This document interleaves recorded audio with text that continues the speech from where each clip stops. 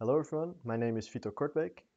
I will be presenting our work that has recently been accepted to ASPLOS 2020 named Time-Sensitive Intermittent Computing meets Legacy Software. So first let's set the scene. Batteries are bad. There are a lot of IoT devices and there will only be more and more that will be flooding the market. There's an estimated 41 billion IoT devices by 2020. And most of these will operate not from a wall plug, but from batteries. So another estimate is that by 2025, over 11 million tons of spent lithium-ion batteries will flood the world. So this is, of course, very bad. But let's not only think about this as an environmental problem, but also who will replace all of these batteries? Because it will basically be a full-time job just to replace all batteries that were spent. So what's the solution to this? One of them is to remove batteries altogether. But then how do we get this energy? Well, energy to run our systems, we can do that by using energy harvesting. So with energy harvesting, we take energy coming from multiple sources or one source, but the most famous one is probably solar, but it can also be something else, such as radio waves, interactions, or even the vibration caused by motion. Our goal is to power a subset of the IoT devices which require very little energy, and this can be done with the small amount of energy which is produced by this energy harvesting. And normally you could store these in, for example, a battery, but then we still wouldn't remove the batteries. So what we want to do is store these harvested energy into capacitor. This has a downside. The energy capacity of a capacitor is usually way less than that of a normal battery. Systems on a battery can operate for months, sometimes a year or more, but on capacitor powered energy this can be way less, especially if we want to have a small capacitor. Here the capacitor charge might only last for less than a second. What does this mean? This means that for certain harvesting situations, the energy that is produced and then consumed, this cycle can happen multiple times a second. This also means that the system will reboot multiple times per second. This can be seen in the figure over there. The on threshold is where the capacitor charges to. Whenever this limit is reached, the system will turn on. This is the light blue square. And then it will deplete all the energy that's available to the system, after which it has to charge again. Now, the time it takes for the capacitor to charge really depends on the environment and on the harvesting techniques. Think, for example, what happens if a cloud comes, then the solar will generate less energy, or if it's vibration, how fast a person runs, if that's causing the vibration. This can all influence the charge time. The actual on time of the system, the light blue squares, is also affected by the system because it depends on how much energy the system is consuming at that point. The takeaway from this is that there are a lot of variables involved, and that can be difficult to create a system that will operate under these environments, these multiple reboots per second. So there are some systems that try to solve it, and these can be categorized in three main categories. Checkpoint based, these are systems that run, for example, in the volatile memory, and then every time a checkpoint is made of the program with its current location and all the current information that's required to, if the system reboots, restore all this information and continue. The downside of these systems is often that they have a considerable amount of overhead because not all variables actually have to be stored and restored every time. It's only the variables that are actually changed. This is addressed with task-based systems. These are not task-based systems as you would traditionally see them with logical tasks. These tasks are created purely for their energy consumption. So you'll have a certain system, or you'll design a system where all of these tasks have a certain energy budget. And you have to guarantee when designing your task that this task will complete in any case on your system.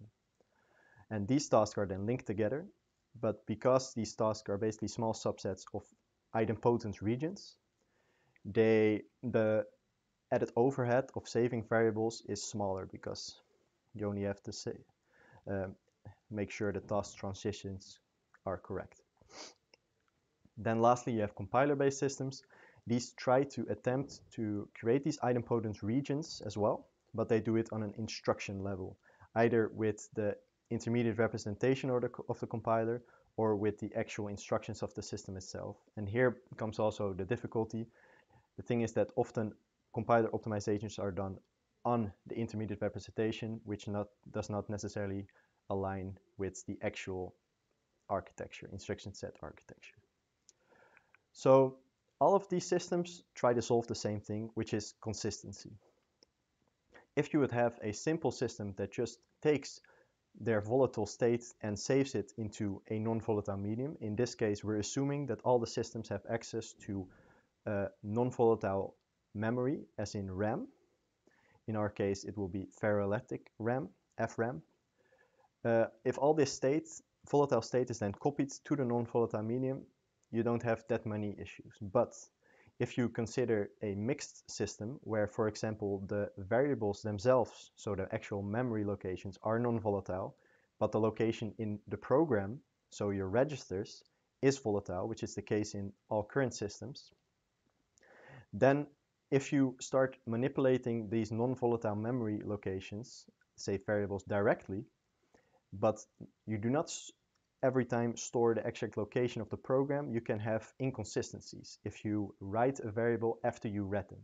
This can be seen in the middle figure, where a variable is updated, is first read, then updated, and then before a next checkpoint happens, which basically stores the location of the continuation of the program when it reboots, it will die and it will restart.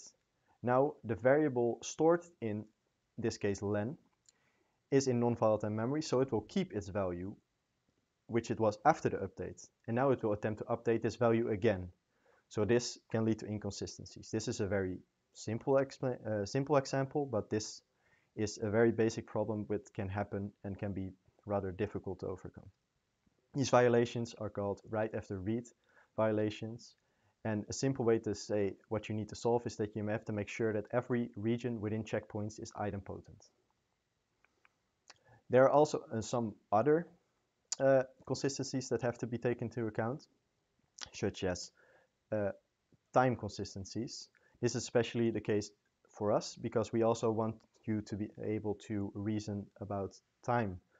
We want a time to be able to be connected to a variable, for example, so they're only used when it did not expire yet. This can be useful for sensory information, where you don't want to waste computation cycles if the information you gathered and you want to process is not valid anymore because a certain amount of time has passed. So we try to provide these abstractions to the programmer in our framework. So then we get to our framework. So our framework is called TICS. It's Time-Sensitive Intermittent Computing System. So what we want to do is support the general C language. This includes global memory, pointers, and recursion. Some of these are often ignored when creating earlier systems. So we want to take just C programs as is, and we'd like to convert these to intermittent application with as little modifications as possible. We do not want to create tasks. We do not want you to move around your memory so you don't have global variables. We don't want you to eliminate all pointers. We just want you to use normal C, which developers are used to. So the transition to developing intermittent applications is as small as possible. We also provide a constant checkpoint size. This is because we employ something called stack segmentation. So we have our stack, which is split up into multiple blocks. This is also how we accomplish a low overhead while working on the current active working stack, we call it in the paper. Here we can freely manipulate any data, and only if that is actually committed, then operations on this data will endure some overhead. For more information, I would like to direct you to the paper. So additionally to that, we also checkpoint on memory changes. So memory growth and shrinking can also introduce a checkpoint. This is additionally to the checkpoints that are caused by, for example, timers if you want a periodic checkpoint strategy, or voltage measurements if you want to connect it to a certain hardware that has the information about the voltage level of the capacitor. And additionally to that, lastly, we also introduce time-based decision making, which can be connected to variables. So how does the system look in its whole? We have our C code, which we can optionally annotate with time information. This is only if it's wanted by the programmer. This is not necessary at all. Then this code is instrumented. This means that the timing information code is parsed and translated to normal C instructions. And also, this means that all global and pointer data, pointer manipulations, are also instrumented. This is to allow pointer manipulations and global manipulations freely. After this is instrumented, it will go, the new C code, which is still valid C, will go into our modified compiler. This modified compiler is instrumented to support the stack segmentation methods we employ.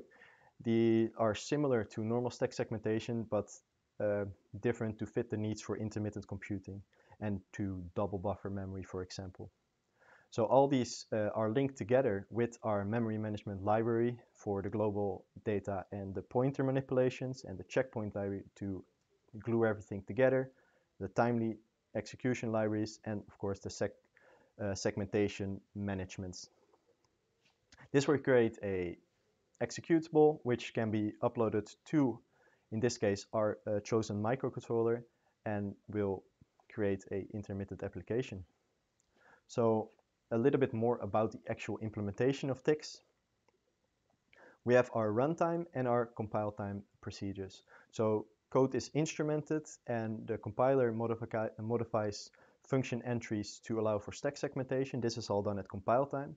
But additionally, to support everything, we still need some runtime components. So the basic runtime components are memory logging for global variables and pointer manipulations. So this is a simple undo log system, and then next to it we have the stack segmentation management to make sure the double buffering of the stack segmentation is all done correctly. All this manipulation, all these memory locations live in a non-volatile memory mapped memory. In this case on our system, which is the MSP430 FR5969. This is a microcontroller that has integrated onboard FRAM. This is ferroelectric RAM, and therefore we chose to utilize this microcontroller because it has it on board and it has a very low power consumption also while accessing this memory. We evaluated our system by comparing it to some existing systems. The ones shown here are all task-based systems. For more comparisons and more details about the benchmarks, we would like to refer you to our the paper. But what we can see here, the main takeaway is that our system compares equally to existing systems out there while providing more support for normal C application, embedded C, without the need to rip your program up into energy-based tasks, which can be rather difficult to reason about. So comparable overhead and more programming freedom, we would say. For more clarity, what we can see here is the plain C, which is just normal C you would run on your microcontroller. Then the green bars are our system with different configuration. ST is where we perform a checkpoint at the task boundaries of the blue cases, which are the first three, Ink, Alpaca, and Mayfly, are all task-based systems,